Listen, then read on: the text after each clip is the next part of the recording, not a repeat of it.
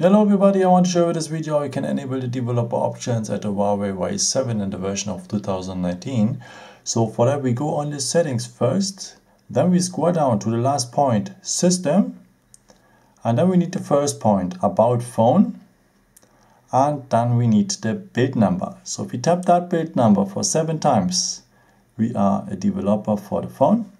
And if you go now back one step, you will find here the developer options.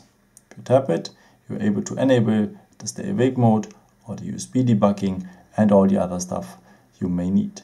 And yeah, if you're finished with all the stuff you have to do, then you can also disable the developer options here, and they are disappeared now here on this section.